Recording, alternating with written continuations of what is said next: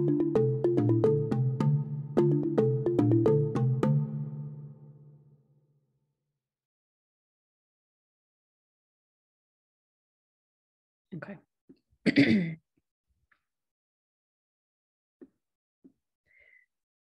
Hi, everyone. Thanks for joining us. I'm Jen Schonger from the New Jersey Autism Center of Excellence, the NJACE, which is funded in part by the New Jersey Governor's Council and the New Jersey Department of Health. To start, I just wanted to go over a couple of brief housekeeping notes. Today's webinar is pre-recorded, but there will be a live chat option when we first air this, so please feel free to ask questions or post your comments. As always, we would love to know more about you, so if you're comfortable, please feel free to let us know a little about yourself in the chat. So now I would like to introduce today's guest. I'm so happy to be here with Oswin Latimer, who's a lifelong advocate for practices and policies of issues of importance to autistic people. As a recognized expert and leader in the field, they work to empower people to have a voice in the direction and quality of their lives. Their experience in leadership, educating, research, and public advocacy for issues surrounding autistic people have made them a highly respected consultant, public speaker, and presenter, both nationally and locally. Oswin is the founder and president of Foundations for Divergent Minds and former director of community engagement for the Autistic Self-Advocacy Network. They have served as a consultant on policy discussion to the U.S. Department of Labor, Department of Education, and Department of Personnel Management. They're also a valued consultant to many parents, offering useful and practical advice on how to organize their homes and create individualized education plans that meet the needs of their child. Thank you so much for being here, Oswin. Thank you. It's always so weird to hear my bio because I don't believe it. Well, it's true. So it's true, but I don't believe it. So yeah. Okay, so we're airing this in April, which is Autism Acceptance Month. And we know that April can also be painful for many autistic people for a multitude of reasons. So I'm personally so happy that we were able to time your webinar for now so that we can really get into the nitty-gritty of seeing autism through a different lens. And one of the themes of our conversation today is going to be you kind of breaking down the diagnostic criteria. So why don't you lead us off with your thoughts? And so when we look at the diagnostic criteria, one of the things that really pops out is the fact that we have to just innately pathologize autistic people. And that means that if you're an adult that's realizing that you're autistic, that you have to suddenly look at yourself in this very negative light in order to even recognize autism in yourself.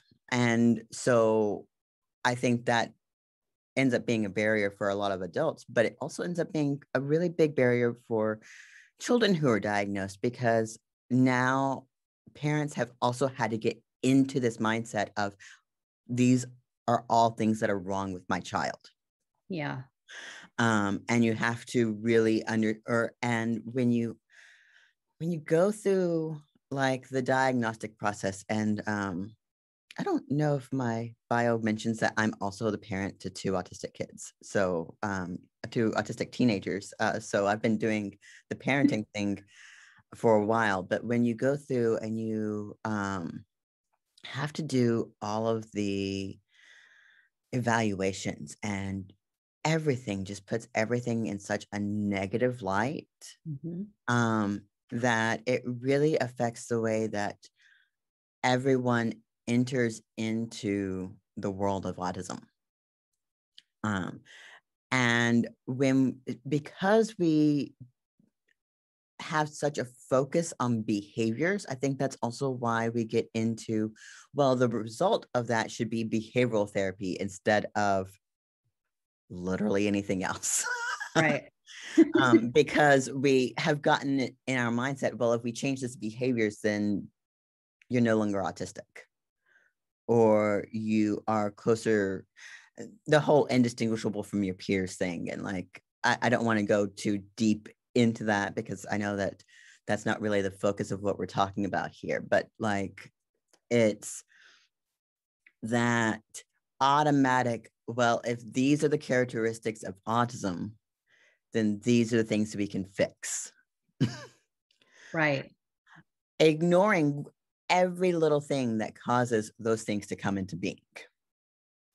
All the behaviors become the focus instead of what is underlying that. And I have never really, or there was a point that I could, so back when DSM-5 was being written, and I happened to be at ASAN at that same time. So we did some advocacy work within the diagnostic teams for autism to try and get us to a better criteria than what we were. And so even then, I remember with all the people that were upset that Asperger's was coming out of it, and like, Right. and saying, and there was the doom and gloom of, well, we're no longer going to qualify for an autism diagnosis. Like, no, here's where we fall into these negative, harmful stereotypes. Yeah. And how we're going to continue to be autistic. We're still going to be able to be diagnosed with this disability. But you have to get your head into the mindset of these are the things that you have deficits in, which is so far removed from what being prideful of your neurology even is. Mm-hmm. Because you don't see all these things as negative about yourself. And so like it's always the DSM just forces us into this mindset, and it's really, really hard to break out of. And it's taken me so long even for myself to break out of it, despite I recognize that when I get into what I'm talking about, people are like, wow, this is revolutionary. I'm like, I had to, because I couldn't see myself, and I couldn't see my kids, and I couldn't see the people around me as this negative ball of goo. Yes. We interviewed Mona Delahook a couple of months ago, and one of the things she has talked a lot about is that she has to undo a lot of damage because of the DSM, because of the way it frames human beings. And, I'm sure many parents relate, I know I do as well, of feeling it's almost like your child's or your own existence is just completely pathologized. And it is so much. And I'm going to get slightly off subject here, but like my daughter is not autistic.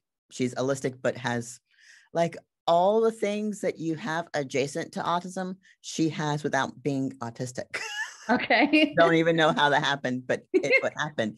And we got her diagnostic stuff back from her dyspraxia screening, and everything put her into these really low percentiles for her age, like showed that she was functionally a couple of years younger in all these motor skills than her age. And my ex at that point, we were still married, was just so heartbroken by this information that has this many deficits. It's like, no, she's still that child that you see over there. Yeah. That's still her. This is just quantifying a few little characteristics of her. This is not bad. This is good. We now have information that we can show, hey, these are the supports you need to have in place. Right. And luckily for like her, the dyspraxia research really focuses in on the supports and not on fixing, because it recognizes the disconnect, and something that you don't even get to see with autistic people, because despite the fact that a high percentage of autistic people are also dyspraxic, you don't even get to see that within anything that we talk about, because everything is a focus on the behavior. So if you won't do something, you don't want to instead of you can't. And like Right. that whole mindset shifts when you focus in on the behavior. Right. And I've just never, it took so long to be able to get out of that, that I can't even imagine getting back into it, that mindset, like, because it's so damaging on so many levels. And even within like the autistic community, I think that, when we get to try and depathologize, it's really, really hard to do that completely because so many people have put identities around these harmful stereotypes, like Yeah. um, identifying stimming as stimming, and I can't do that anymore. Like I've depathologized that enough that it's like, no, that's just body language. It's just body language, and like Yeah. everyone's like, no, but stimming is great. It's like, yes, it is, but like everyone does. Right. Right. And so getting into even that is really hard to depathologize the way that we think about ourselves, even after we've started to do that work within neurodiversity paradigm. Yeah. There's still this hold on that and like special interests and all these things that are very deeply pathologizing, Right. because they are things that we don't see as negatives of ourselves. So we're going to reclaim that. But it's still like rooted in this idea that these behaviors are what makes us autistic. Right. And it's not. That's not what makes us autistic. It's the way that we experience the world Right. makes us autistic. And I think so. The way that autism is diagnosed um, based on observation, on a criteria of behaviors, but there's nothing at this point that can look at someone's nervous system. And these are technologies that scientists are working on. Even our director, Dr. Torres, is very interested in wearable sensors and things that help measure the biorhythms, so that, and I apologize, my dog is barking, but trying to really understand what the person's nervous system is coping with, what adjustments it's making. But the way that autism is currently diagnosed, I think that adds to a lot of the confusion for people, because it is diagnosed behaviorally. Yeah. And I've been working for some time now to try and figure out how we can even diagnose without going that direction. And what I've come up with, and people can tell me if this makes sense to them, but so far it's made sense to everyone I've talked to about it, is looking at like a 3-domain area, one being sensory function, the next being executive function, and then just that sociability. And I try to get it as far away from social interaction and social skills as possible, because I know that that has so many negative connotations as well. But Yeah. just the way that we interact socially is, I think, can be a light into the way that we, or into our diagnoses. But I don't know that there's any measures for that aren't deficit based on that end. But like our executive functioning and our sensory systems are things that we can really look at, and those things are what, and this is how I get into defining it by cognitive function, right? Because like every single diagnostic criteria is a combination of one of those 3 things. The adherence to routines is a problem with shifting in executive functioning and initiating in executive functioning. If we're talking about self-stimulatory behaviors, obviously we're looking at our sensory system, but sometimes it can also, especially if we're looking at repetitive ones that maybe are not within our control, we're also looking at the executive functioning of not being able to shift out of that. Initiating conversation, again, initiating, like that is not a social piece, that is an executive functioning piece. And we can see that we know that autistic people have a harder time initiating. And then what do we do but give them ABA that just exacerbates that initial problem of not being able to initiate and creates a prompt dependence. Right.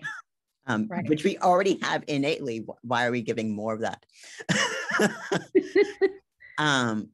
So like I really, every single one of the diagnostic criteria is a combination of one of those three things. And it's not even one singular. It is always a combination of the way that we socialize, the way that we experience our sensory world, and the way that we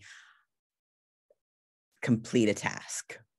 And I'm using task very generally. Like whether it's our interoception mixing with our initiating, or it is our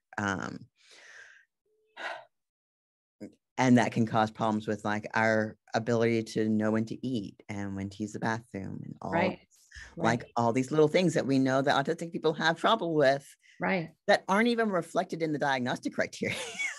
No. And same, that has to do with temperature regulation, respiration. I mean, there's a lot of, again, there's a lot of underlying nervous system functions going on at all times for all people that seems to just kind of be overlooked when it comes to an autism diagnosis. Exactly. And so like, then we get into, people look at the meltdown as a behavior, but no, it's an overloaded cognitive function. It is an cognitive overload. It is like the definition of cognitive overload. To have all these things just not match your environment, not match anything. And that's really, really harmful if we don't look at it from that direction, because then we're just treating that surface level again. And we really need to be supporting the things that are the mismatch. And we don't ever get there because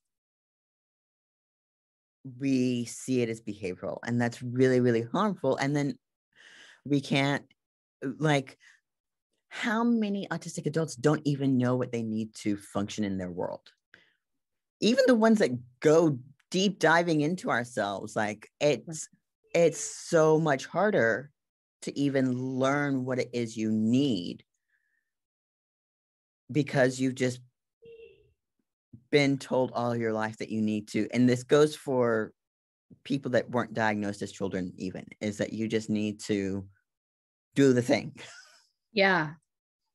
And it seems like self-knowledge is so important in self-advocacy and being able to get the things that you need. Because if you don't understand, or no one is talking to you about these things, how can you get to a place where you can really ask for the things that you need?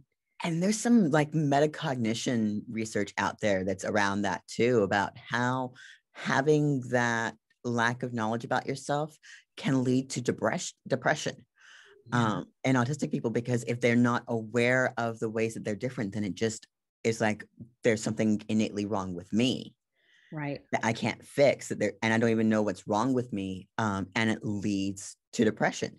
On the flip side of that, though, if you are aware, then you have a much higher likeliness of ending up with anxiety. That is what that research also found, because you're constantly not being able to get your needs met, and so that's anxiety provoking when you're trying to do that. And it's really, so like from a mental health standpoint, it's not just the self-awareness at that point, it's also advocating for your needs so that you know that you can have them met.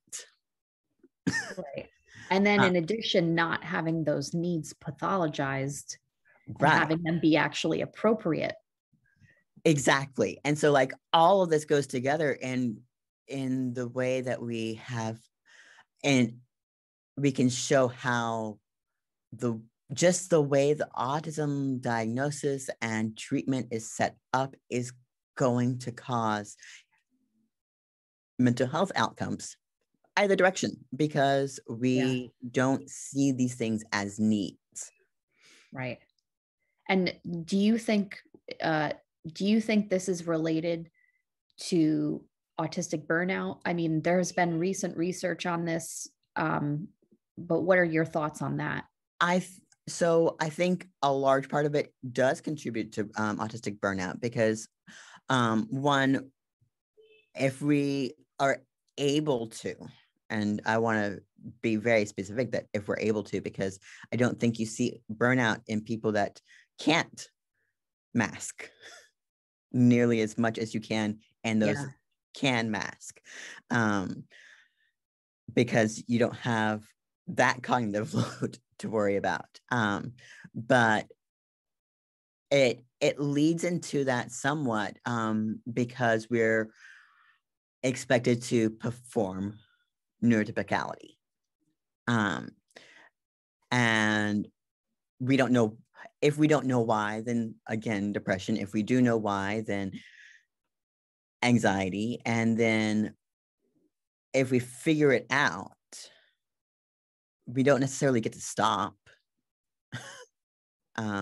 Judy Endow had, Judy Endow can sometimes be a little problematic with some of the things that she's written. But as she's gotten older and has seen the effects of that, she first started out saying, well, masking is okay because it got me to this point. But now even her writing is like, and now I have to keep on getting better and I'm burning out because of it.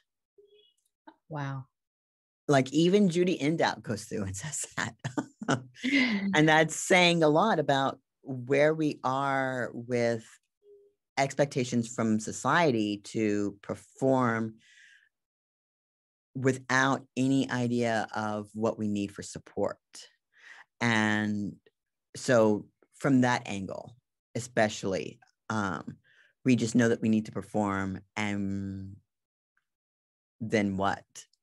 We still have to, we're just given that here's what we need, what you need to do to look typical.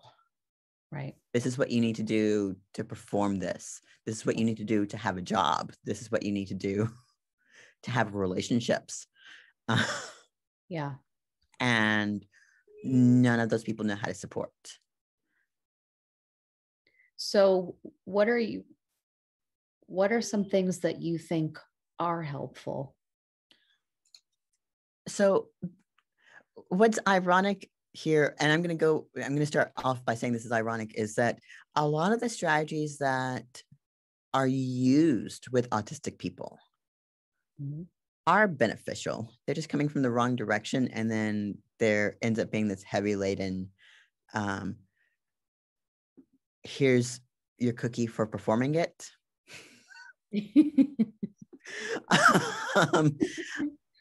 But like first then schedules. I mean, it shouldn't be first the boring thing, then the reward. Right. It should just be first we're doing this and then we're doing this, because that helps prime our minds that, hey, there's something else coming after this. Right. And this is what that is, so that our brain can start to mentally prepare for that shift. Right. Giving wait time is seen as a way to give somebody control, but it actually is more of, here's what we need to organize our bodies and our minds to the next thing. Right. And maybe even to respond motorically. Yes, exactly. That's exactly what I mean by planning. Like is motor planning, like that can be hard. Yeah. Having timers and such to help with the initiation of the next thing. It's not there to again, it's always seen as this way of helping somebody control their environment. No. That is just there so that it prompts me because I Right. prompt myself. My Right. brain doesn't prompt me. So here's what I need to prompt. One of the ways that this can look in business environments is having somebody in meetings that you can say, hey, can you prompt me when you can tell I'm wanting to speak up? Right. Just having that support person inside those meetings. Like, it doesn't even have, these supports don't even have to be about children. They can be about adults too. Right. Exactly. And uh, honestly, we all use, like, we're all interdependent in a yes, lot of ways. And so again, it's like normalizing that that some people need, more of that. maybe more and others need less. And it may vary depending on the day or the time of day or what's going on. Exactly. And so, like, it's always like fascinating to me that we don't think of it in these terms. That, like, I'm sitting here and nobody can see that in my lap I have my squishy and I have my twirly, because nobody stems up here anyways with Right. these kinds of things. I'm rubbing my fingers together on my lap. And like, we do this because this is what we need to get movement in, or like right now I'm incredibly anxious because I don't think I deserve to be here. I promise you do. I, Okay. everyone else has told me that, so I'm believing everyone else because clearly my idea of myself is not on par Yeah. with everyone else's. So like, I'm using squishy because I need squishy to keep my anxiety from going down, whereas I Right. use this one continuously, like Right. without being anxious. I like my continuous spinning. Right. And those are not things that you should have to earn. Those are things that Should you just be there. deserve to have as need. Yeah, Yeah. as needed. And like, I've got a whole shelf of just STEM toys inside my office, and because I get to choose what I Right. have and what I use. And like it shouldn't be that you have to go to a different area to get these things. Right. Like, I tried for the longest to get the staff at my kids' school to let one of them use their body sock in the classroom. And nobody would sign off on it because it's distracting, apparently. But that shouldn't be something that he has to go down Right. to a resource room to access. That shouldn't be a thing. Right. Um, And much of the time, it seems that the one of the most important things is being proactive instead of reactive. exactly. Having, like, I knew to bring these into here because I knew I was going to need them. Yeah. And I could automatically just start doing it. I didn't have to go run down and get it because I realized after the fact that I was anxious. It was, hey, this is going to be a little stressful. I'm going to bring these in with me. Right. And I, like, even when I worked at ASN, I would bring my toys with me to meetings every single time. And like, Right. at first I was a little self-conscious about it. I realized I'm the only adult bringing toys into this meeting. And somebody was like, no, that's not a toy. That is something you need for your disability. Yeah. Yeah. It's a tool. It's a tool. It is not a toy. And like, having other disabled people say, hey, no, this is perfectly reasonable. I wouldn't be here if I didn't have my wheelchair. Right. I Right. wouldn't be able to be here without my fidgets. Yeah. And like, getting into that like mindset of disabled is not wrong was probably the best part of the learning experience of being at ASN, was just being around disabled people who were not ashamed of that. Like, we have been taught to be ashamed of the fact that we're autistic. Right. Even if we get to the point of being prideful of it, it's still all of those things that society has taught us Well, that makes you look different. That behavior makes you look different, not Right. that support need makes you look different. Right. So finding all those ways that we can support somebody is so big. But first we have to get out of that pathology mindset and into this is not what's not working in our environments. Right. And it's because there are, nervous system differences and nervous system. Dr. Torres has talked a lot about the adaptations that all of our nervous systems do, and that actually autistic people have amazingly adaptive nervous systems because there are little differences. And so, when your nervous system is wired differently from an allistic person, it is literally accommodating and adapting more than, a nervous system that's wired a little, more typically. This And is what, so, yeah, this is what I have to tell autistic people that are just coming into recognizing that they're autistic and have those deep depressions about not being able to do the thing. Like, no. Your body is already doing way more than yes, anyone yes, else. You are functioning at a much higher level, your brain is, because you are not able to turn off those sounds. You're not right, able to turn off those visuals that their brains just do automatically. They just turn them right. off. You're not processing them anymore. I'm like, how do you not do that? Because it's there. They're clearly there.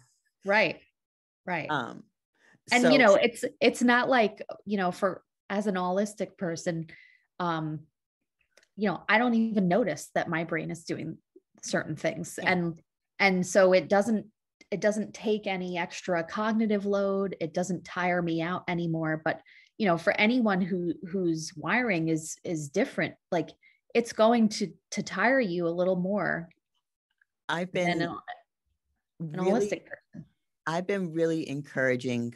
So I do, besides FDM, I'm doing consulting work specifically with BCBAs to help them understand these things that obviously no one ever has any education in this Yeah. realm. Like that's just not the way that autism is taught in schools, Right. period. So, but like going through and really encouraging them that when they start seeing dysregulation in a child, to do the 5 senses grounding exercise, just to figure out what the sensory experience is in the room right now, because like you tune it out and so you're not in the present like Okay. that child is. Right. So 5 things that you can see, 4 things that you can feel, 3 things that you can, sorry, wait, it's feel, hear, see, smell, and taste. Okay. And like going through those 5 things to just figure out what the environment's doing, because Right. because your body doesn't naturally do that. You're going to have to force it to figure out like what's happening in that moment. Right. And then because I'm sure everyone's been in a meeting, or maybe not, maybe this is unique to me, where, because I'll say, well, I can't focus right now because the screen is jumping, because there's a little bit of vibration in the screen. Okay. And then people are like, well, I didn't even notice that, but now I can't stop unseeing it. Right. So once you drew attention to it, Yeah. yeah. Like it was there. And sounds the same thing, because I can't tune those things out. I'm like, this is making me have a hard time focusing. Can we wait until this is through, or can we do something different to make sure? Because like a specific instance of that one was, it was during passing periods inside the school with an IEP meeting, and there were Right. kids walking upstairs, and it was just enough to make a little bit of vibration into the screen. It wasn't a Right. lot, but it was just that tiny little bit. And so we would have to pause every time that there was a passing period, because I couldn't, with the sounds and the vibrations that were happening within the school Wow. environment. Even if it Right. wasn't happening in that room, it was happening in that school environment, and it was affecting all the sensory information that I was getting in. Right. And, again, I know I'm talking about a lot of Dr. Torres's work, but because I really think having this self-knowledge and having this knowledge about, if you have autistic children is very important in advocating for yourselves. But, our nervous systems have efferent feedback, which is the information from the brain to the body. And then afferent is the information from the environment back, to the brain. And so a lot of what she has researched is that it's the afferent feedback that is affected in autism. And so the information coming from the environment and from your own bodies it has almost more like noise than, a neurotypical system. And so, understanding that and, how might that cause more anxiety or, difficulty with movement and sensory processing and all of those important things.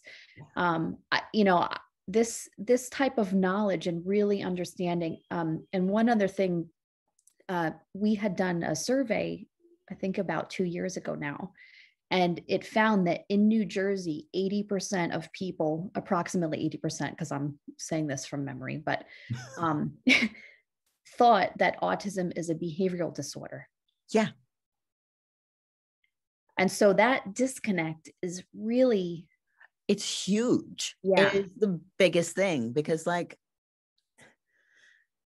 you can't ever get to a point that you are supported if everyone thinks about it as behavioral. Right. Because then it just looks like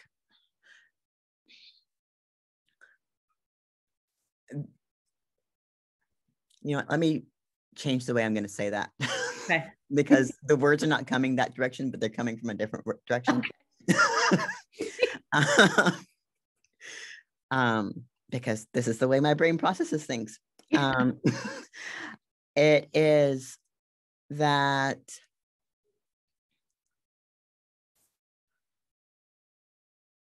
I can tell somebody that these are the things that a person needs to be supported.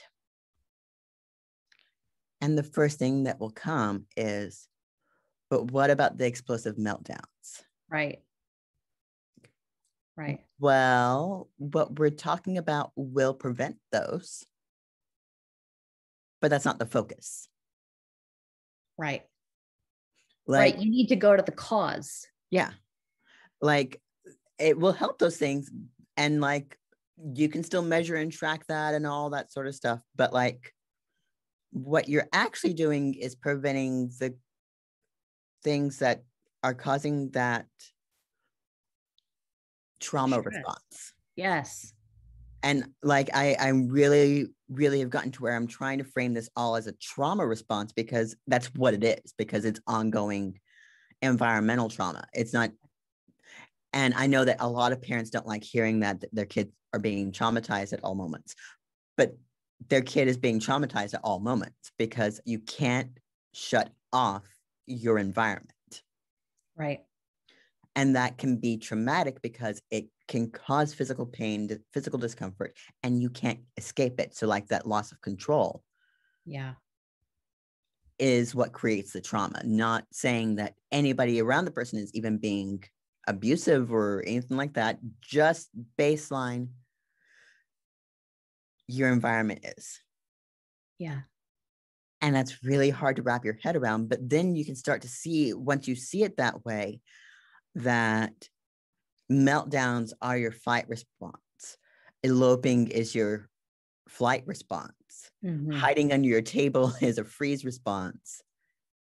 And then going along with what everyone else says you need to do with your behavior is a fawn response. Right. Right. Which I think is a really important point, because people kind of forget about that. Yeah. About fawn as an option. Yes. Yeah. Like if we can recognize the trauma of the environment, then we know that that's the response that we're trying to go for when we're just trying to curb the behavior, the end behavior. Right. And nobody wants that. Like, that's a really bad thing to do. Everyone knows that you shouldn't ever fawn. If you know anything about trauma responses like that, that is like deep-seated trauma responses that aren't even part of like the initial ones that we get from evolution. That is something unique to the way that we have now been socialized to respond to trauma. Yeah. Yeah. Wow. And so, sorry, that was really deeper than probably. No, it's really important to talk about these things because we can't pretend it's not there, and we can't just sweep it under the rug because, this is real experiences, and we need to understand it so that we can better support. And so these relational neuroscience has made a lot of progress in understanding, the interactions of dyadic relationships, and how important responsiveness in the others around the person is for co-regulation and feeling a sense of safety, at which I'll just plug this right now, is we're going to have Dr. Stephen Porges in May, which I'm really excited about, because, he studies polyvagal theory, or created polyvagal theory. And, it's a lot about those feelings of safety. Yeah. And, so what's your other advice for people in order to create those feelings of safety? One, okay, so it's going to be different depending on the age of the child, right? Because it depends on how much we've experienced already. Yeah. Yeah. And so like that's a big question because we've got so many different entry points of people. So if you're talking about early childhood, mm-hmm. then always supporting whatever your child is reacting to. Like, never, ever discount what they are saying, right, or experiencing, or expressing, or showing in their behavior.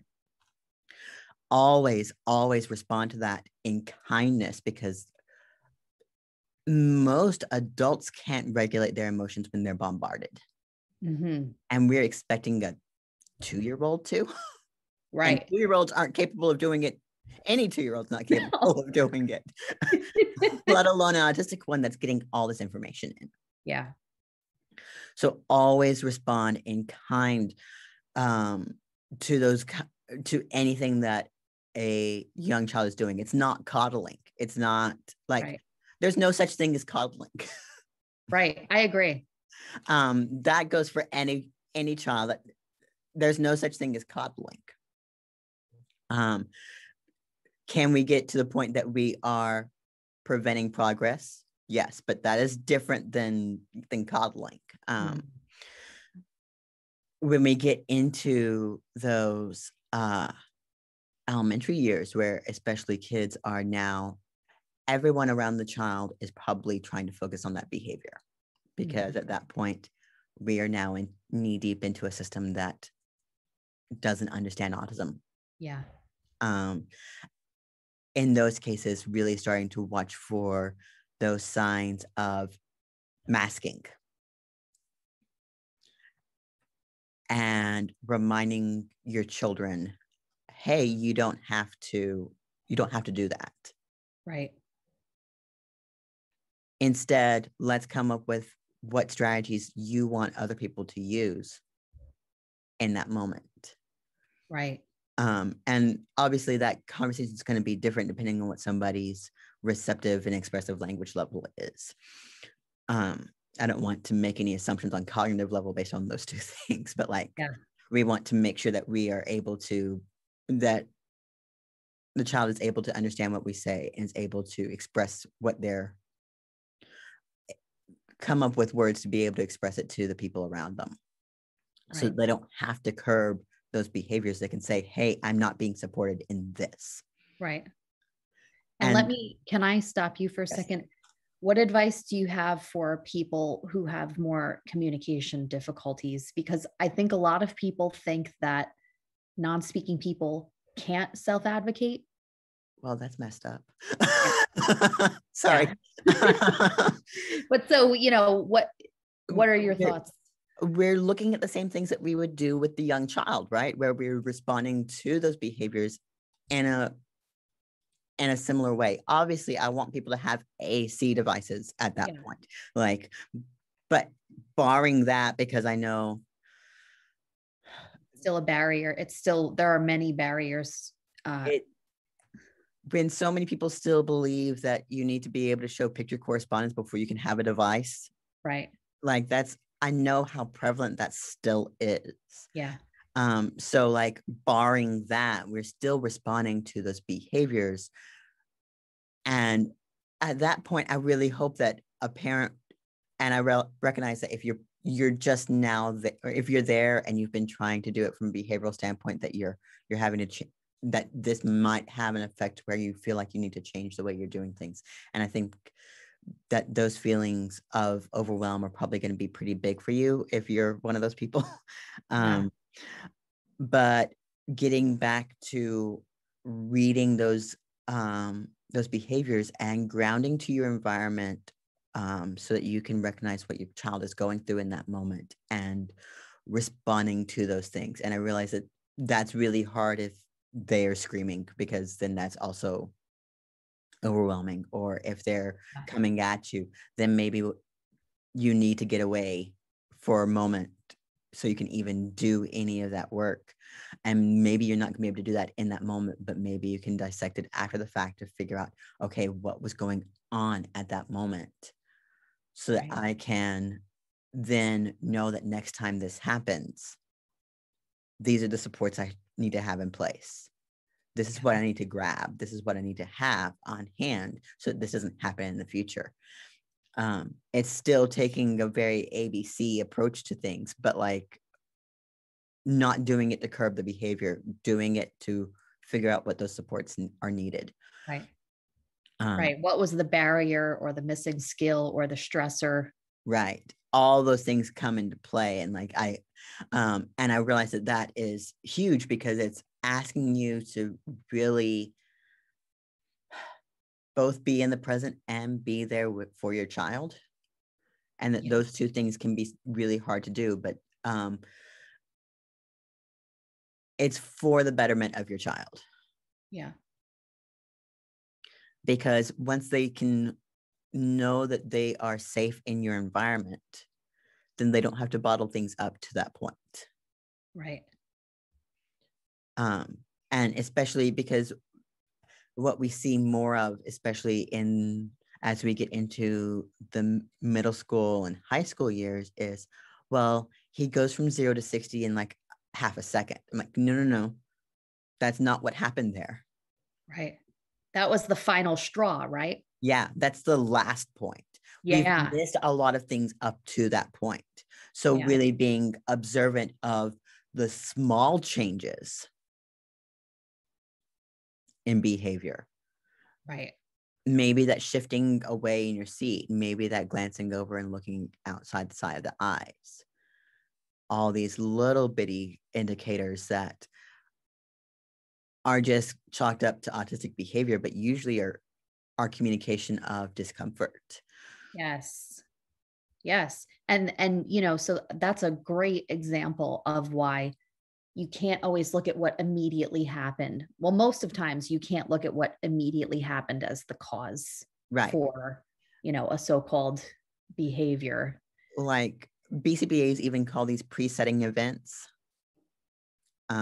is what I've come to learn is their term for it. But like, we all know that there's this buildup that can happen. And sure, that last thing is going to cause the behavior, but like all these other things were also causing the behavior. Right. And then it just became too much and Yeah. it had to be released. Yeah. And that's what we typically, that like all that before that was attempts to mask. Right. To hold it together. Yeah. Yeah. And so like somebody may still look visibly autistic, but still have masking abilities of not showing that ramp up with behavior because the result is not getting the M&M. Right. Right. Or And not getting the praise or the interaction with the person around you. right. Which is, it's a punishment to not get those. Yeah. Yeah. The other thing that this reminds me of is that, and Judy Endow had ironically talked about this a while ago, and I just saw it shared again from someone else on Facebook. Like all of the accommodations that autistic people or other neurodivergent people make for everyone else all day long aren't really acknowledged. No, they're not. They're so not. And we have to, because we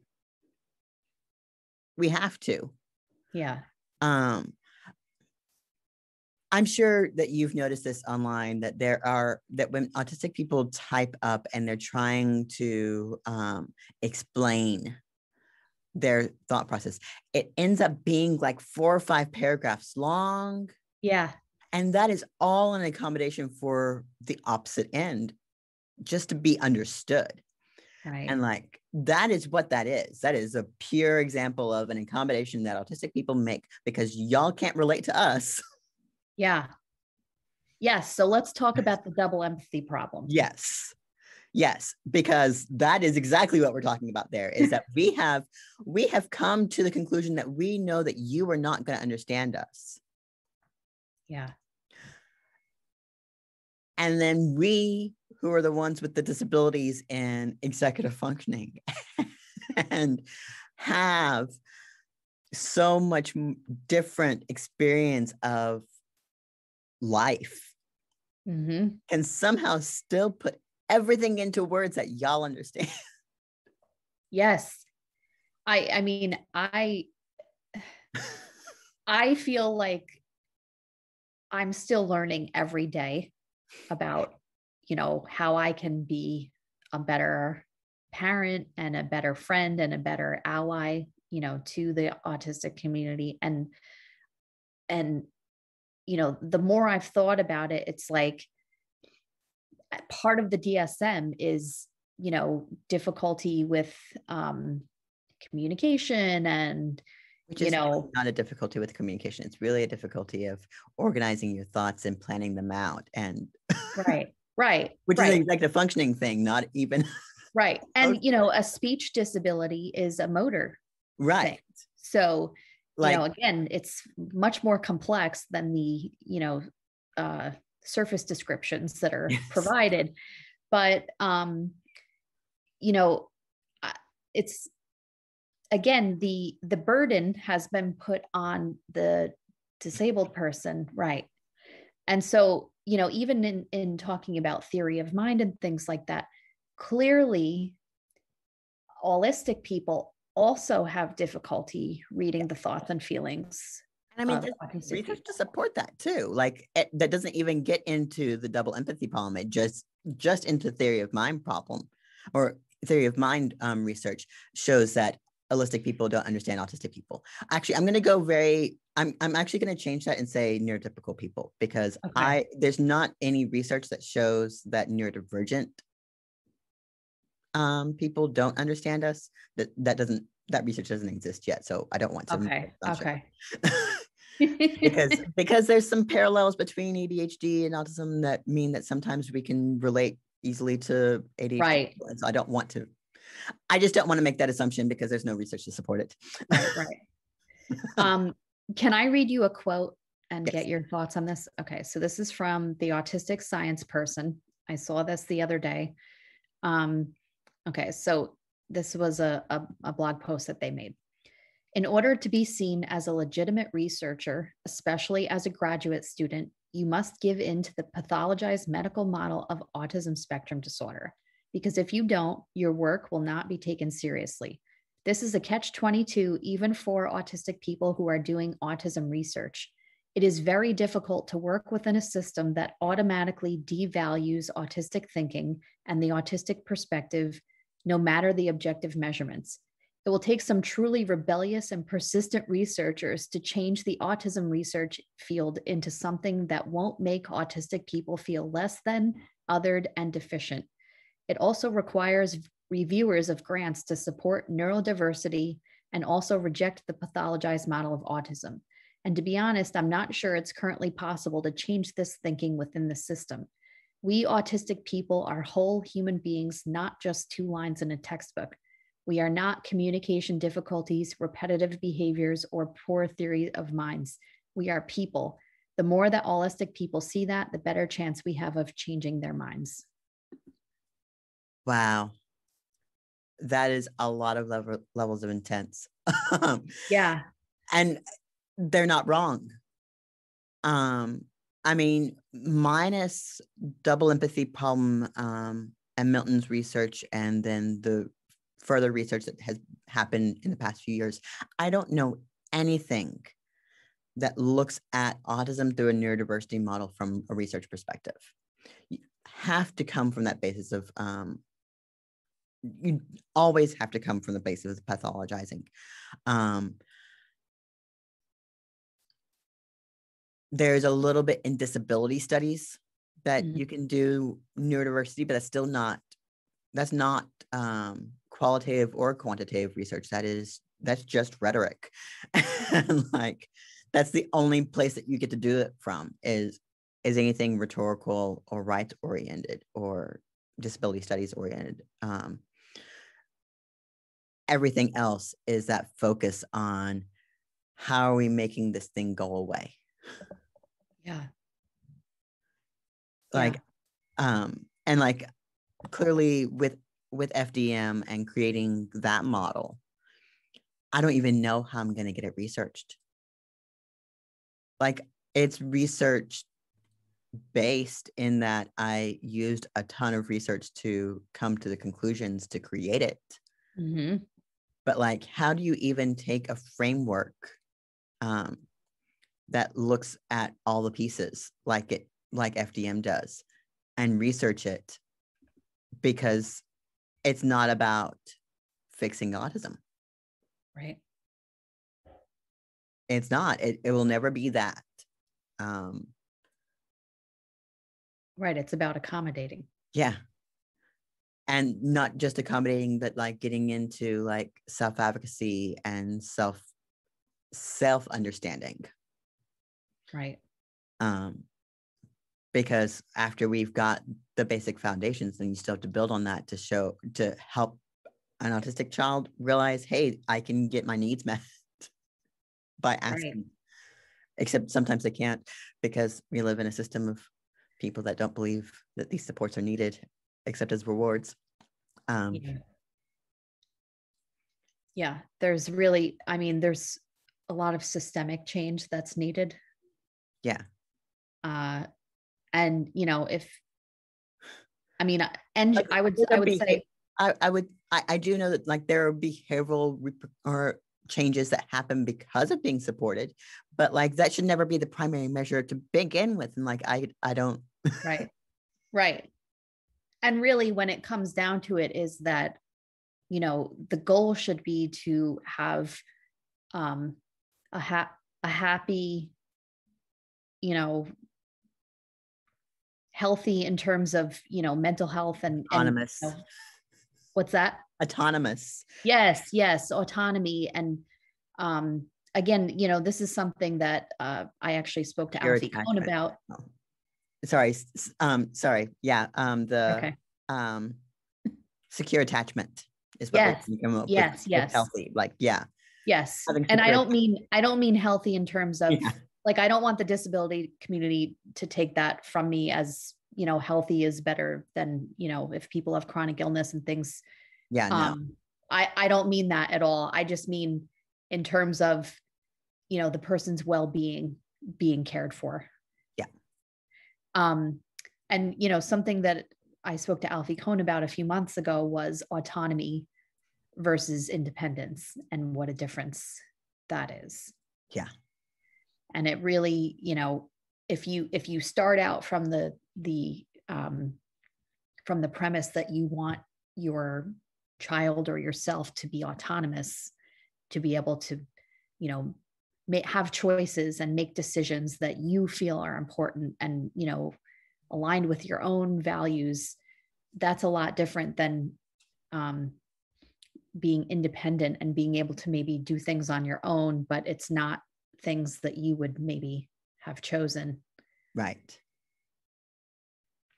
And like, I realize that is a general problem with parenting and not even autism related. Like, how many parents push their kids to get into ballet or soccer or whatever else because because of feeling like your child is an extension of yourself. Right. And having a hard time disconnecting that. Right. So like, I recognize that comes from internal values more so than it even comes from. Yeah. Yeah, that's very true. And like the family culture and yeah. Yeah.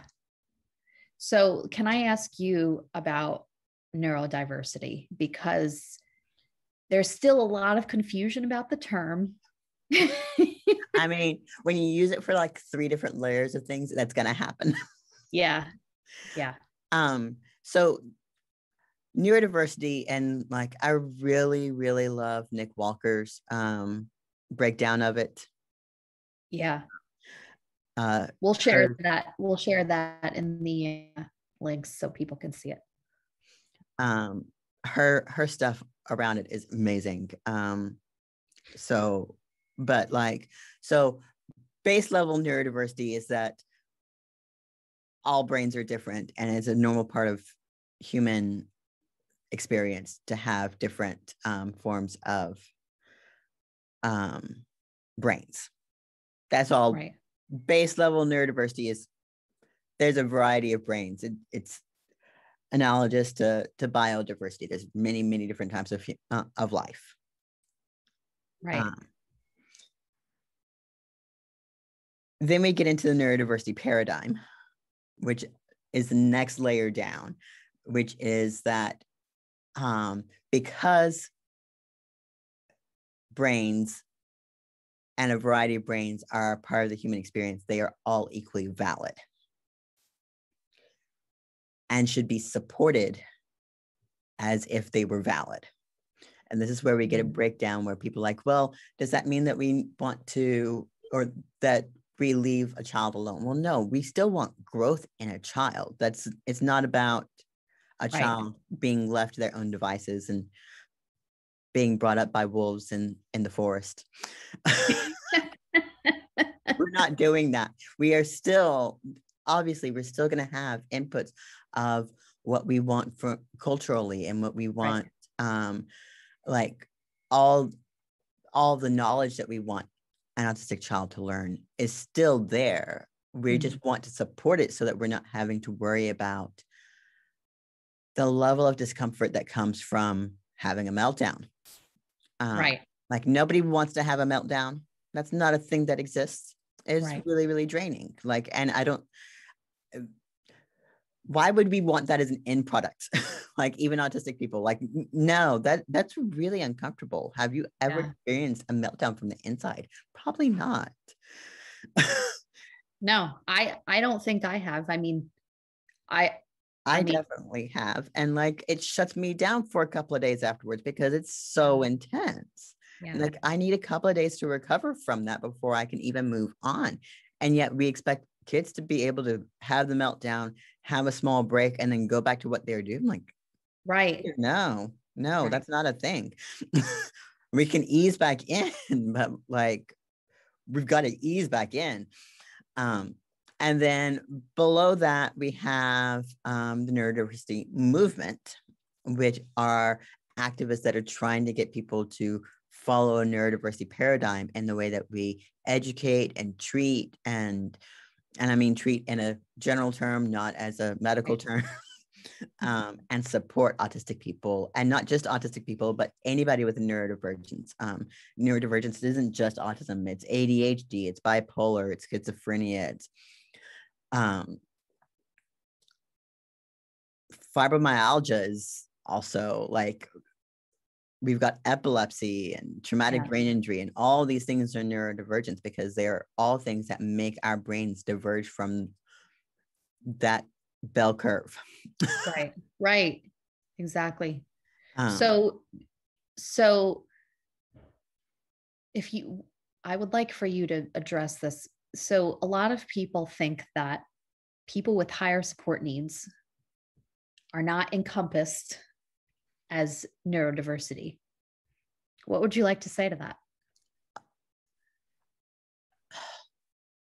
they're the ones that need it the most. Yeah. I can live my life. I don't have to be doing any of this work. I could go get a job doing something else. Right. And people are going to generally treat me decently because I appear closer to neurotypical than someone that's non-speaking and needs a support person around the clock. Right. I already get autonomy. Yeah. They don't. And they should, because they're human beings that have that unalienable right to the pursuit of happiness. Like just like baseline constitutional rights that somebody has decided because they have higher support needs, they don't get to have that. And like they are the ones that need it the most. Right. Because we want them to be able to say, hey, this person is abusing me, and be believed. Right. In whatever form they can say it in. I say, I'm not talking about spoken language. I am talking about communication. Yes. Yes. I want them to be able to report when somebody is abusing them. I want them to be able to report when they feel uncomfortable and be believed. Mm-hmm. They are who needs neurodiversity the most, because the alternative is living a life under the direction of others for the rest of their life. Yeah. Yeah. I mean, let's sit with that because, wow, that is not what any of us would want. No. And it's that would be like everyone's saying, well, their quality of life. I'm like, yeah, their quality of life is diminished by not having autonomy. Yeah. And I don't want that for them. I could never want that for them. One of my children is them. Me too. That child speaks, but like is not able to communicate as well as everyone else. And like getting a lot better, as luckily we're heading towards 18. And I'm just so thankful that everyone that's doing, all three of my kids are going through their FIEs right now at the same time. Oh, wow. So talking to lots of people, but like team doing this one's evaluations are like, they've been able to self-advocate throughout the whole diagnostic process. Like, that's just so great, because like for so long, not being able to recognize when a break was needed. Right. Not being able to recognize that this is making them uncomfortable. Right. The fact that they can say, hey, I'm done with this conversation now, is amazing. And I'm so happy that finally to the point of that, because they're going to need support for the rest of their lives. And I want them to be able to do that the way that they need to. Right. I want them to live their life because they have that right as a human being. Yeah. So what would be your biggest advice to parents whose child is just getting diagnosed? Okay. Especially those first few weeks. Don't act.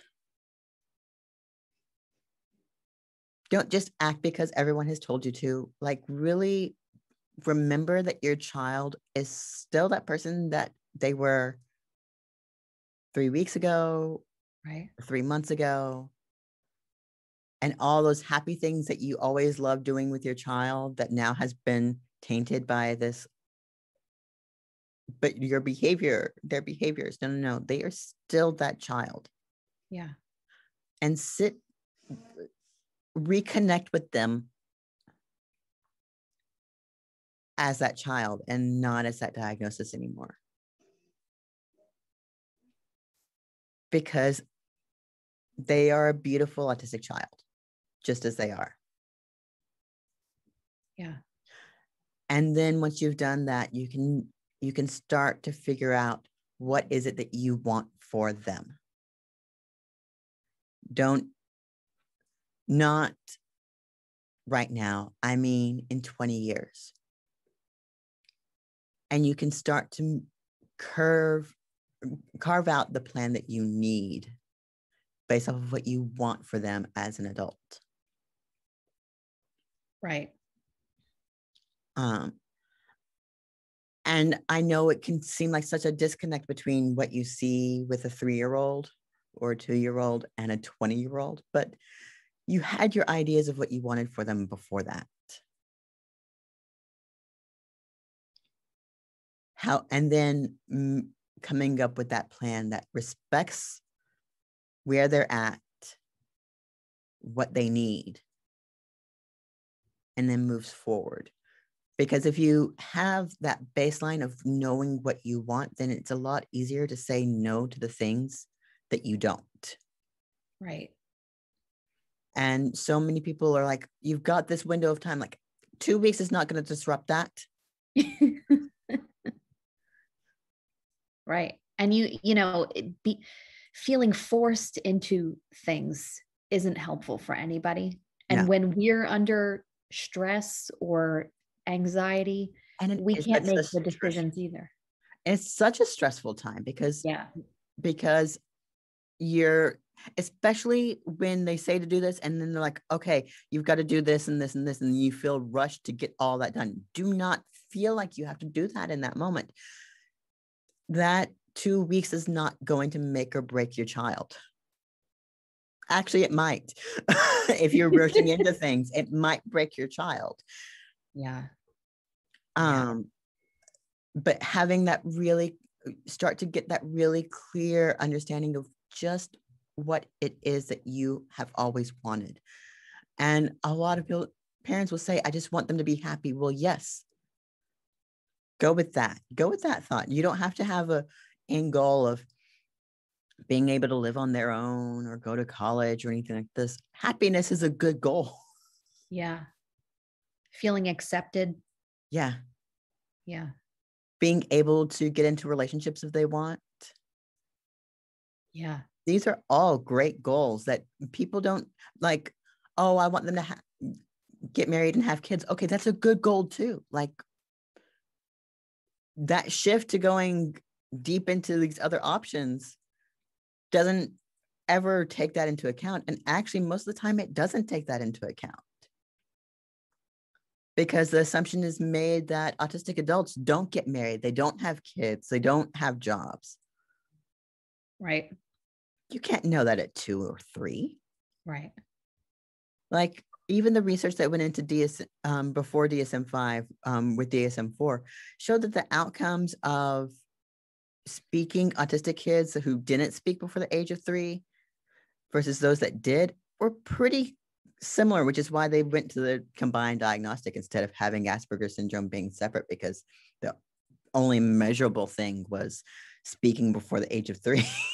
Okay. But Wow. like the measures show that even at that age, if you're non-speaking, that does not mean that your outcomes are so different from somebody with Asperger's syndrome. Right. In fact, I've seen research that shows that outcomes are highly dependent on parental outlook. Yes. So, So what do you want for your big. child, and like make that happen?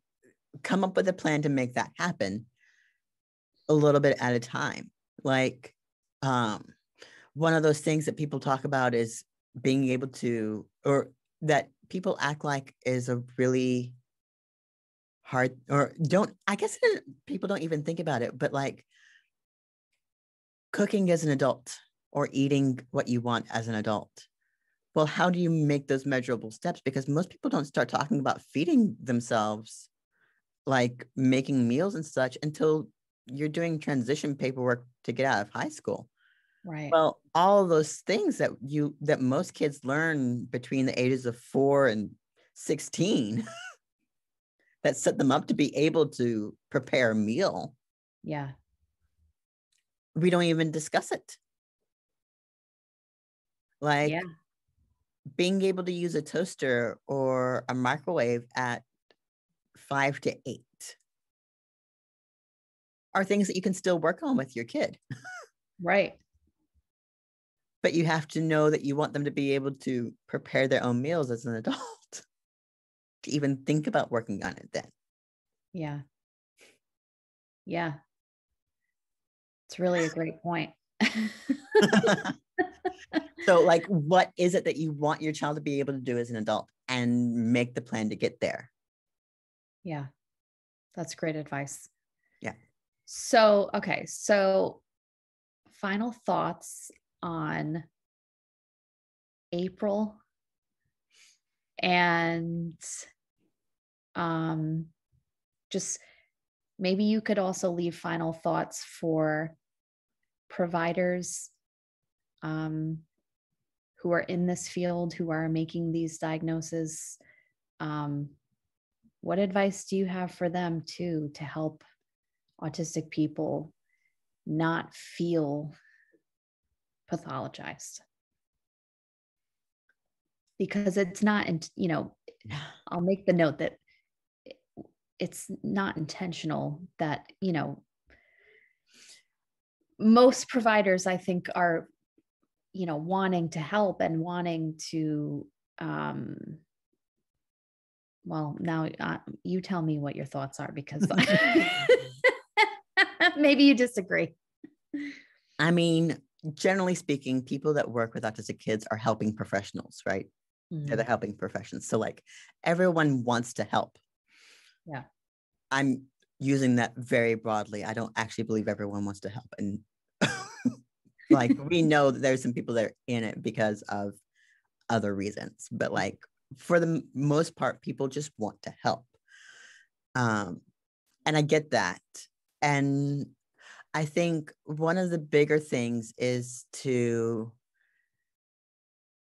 get away from diagnosing autistic traits, autistic deficits. I realize that we have to have those in there because we have to do ADOS, or we have to do ADIR, or we have to do any number of other things. But like, instead of just focusing on that, especially if you have a multidisciplinary team, which I know is a rarity when we're actually doing evaluations.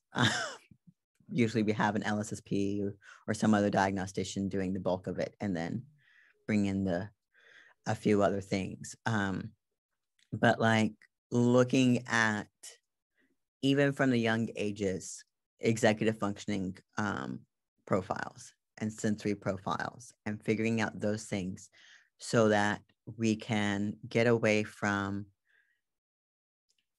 these negative behavioral stereotypes into what the core issues are. And also, when you're writing up your evaluations, doing it from a neutral standpoint instead of even a strengths-based, or I don't like strengths-based, by the way. A Okay. lot of people do, but I feel like if you say there's strengths, then you automatically saying there's weaknesses, and like that then still just pathologizes it just in a euphemistic way instead of. Right, right. So I prefer very neutral of this is what's happening. Here's what we can do to help these areas, Right. and really taking things from a approach of this is how somebody's brain functions, but it's not bad. Mm-hmm. And that can be hard to write an evaluation like that. It is actually the last thing that people have to do within the FDM professional course is learn how to rewrite an evaluation based off of Wow, that's great. like it also means it doesn't get done half the time because we don't do grades or anything.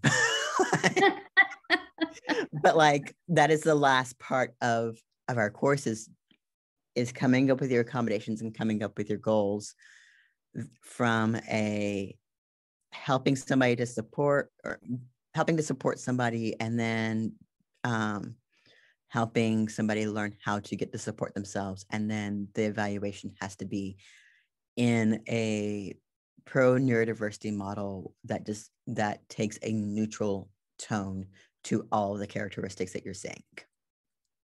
Yeah. And it's a hard thing, like it's a hard shift. And I think, or that's why like the course for that really sets you up to have that mind shift that a lot of people don't, that you don't get anywhere else. Mm-hmm. But like that is really the biggest thing is doing that, because then you're not setting up parents to thinking of all these things that need to be fixed. Yeah. You're helping set up, these are all the things that need to be changed in the environment.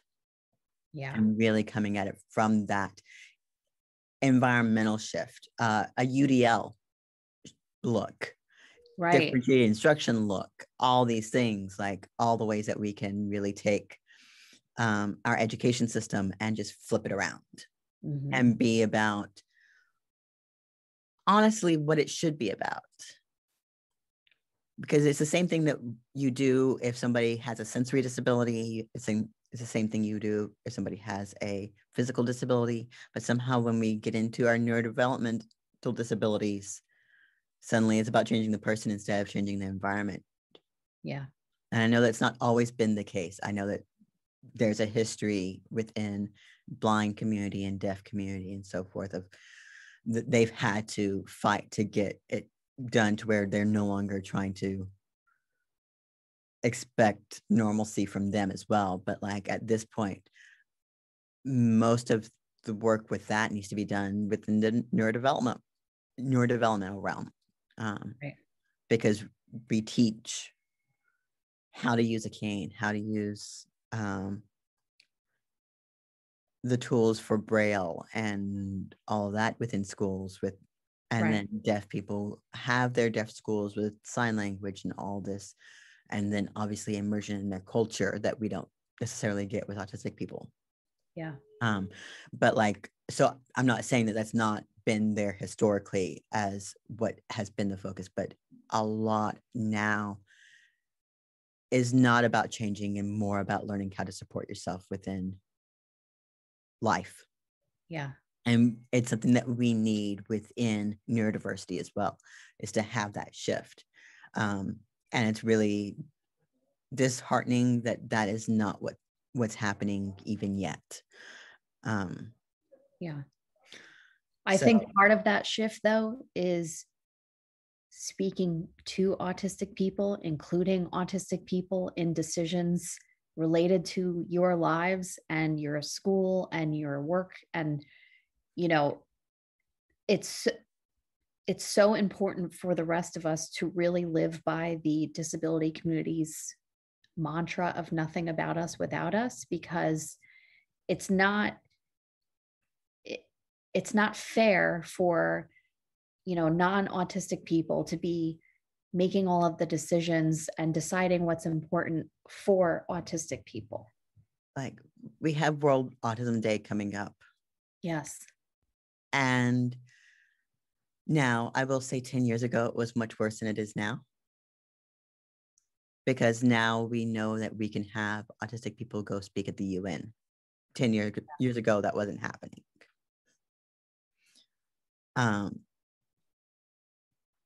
But it's still so dominated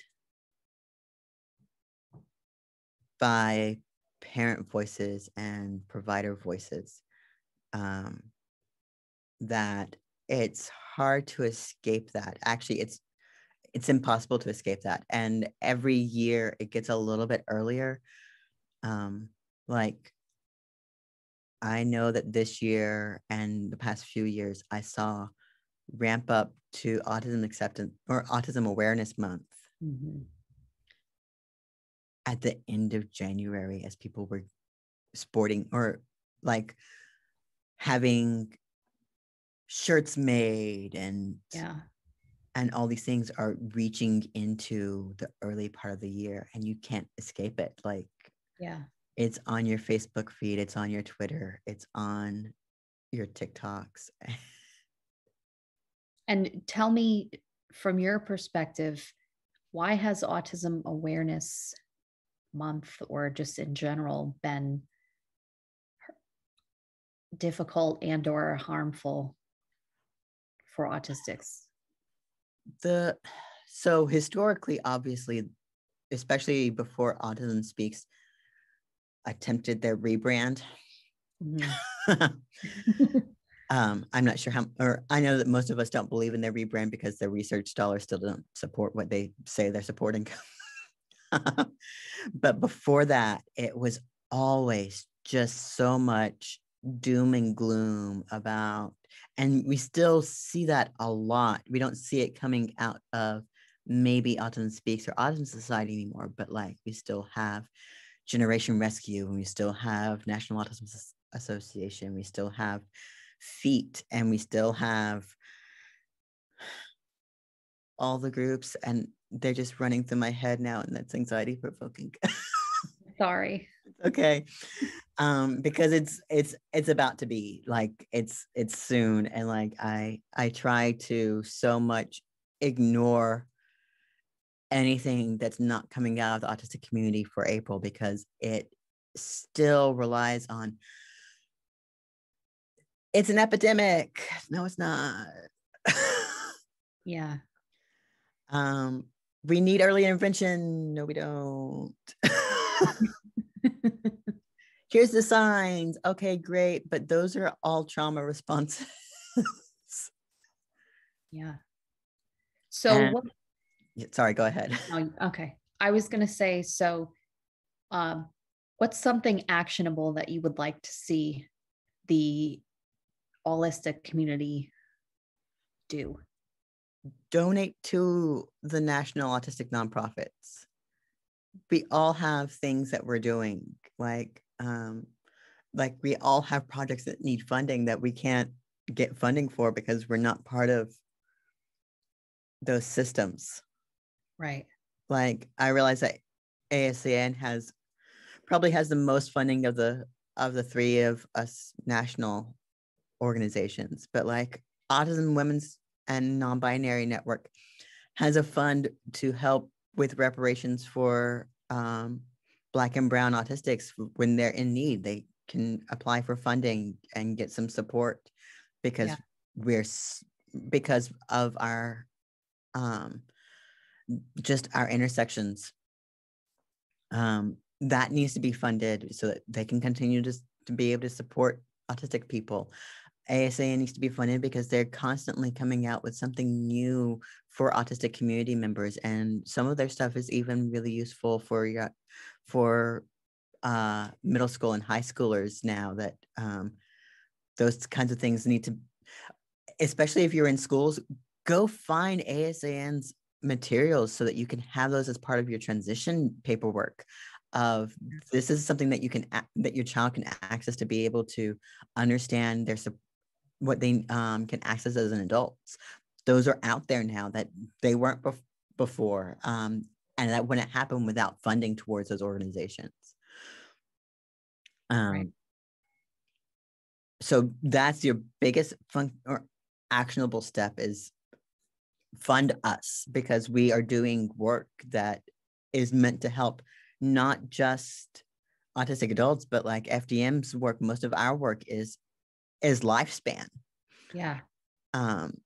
Because we're doing education based, so it's outside of activist spaces. Like, we're not doing policy work. We're just trying to give a model that's better.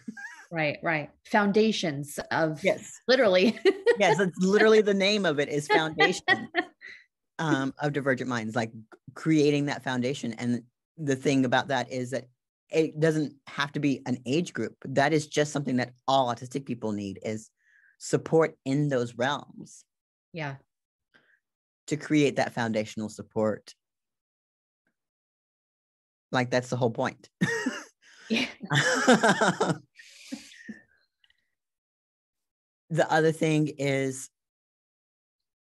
speak up when you see holistic people trying to dismiss us. Yeah. Because I know that you may not know all the nuance of what you should be saying there, but just showing up and saying, no, you really need to listen to this person is sometimes enough, because it can be very, very lonely to speak up and know everyone is going to disagree with you. Mm-hmm.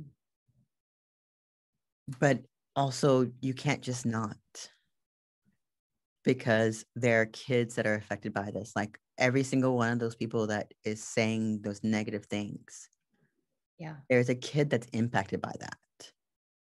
Yeah. At least one. Because they wouldn't be in that space saying those things if there was not somebody in their life that was affected by what they're saying. Yeah. So those are the two biggest ones, but yeah. I really appreciate it. I feel like it's an ongoing process to continue the growth that is needed to really be like an inclusive community. Yeah. So any other final thoughts? Yeah. One other final thought is, there are autistic people working in all areas of autism. Seek those people out. Mm-hmm. Like, you don't need to find your token person to support what you're saying within your circle. Like, I know a lot of providers really like taking or bringing in somebody that they used to service to say that what they're doing is great and good and so forth.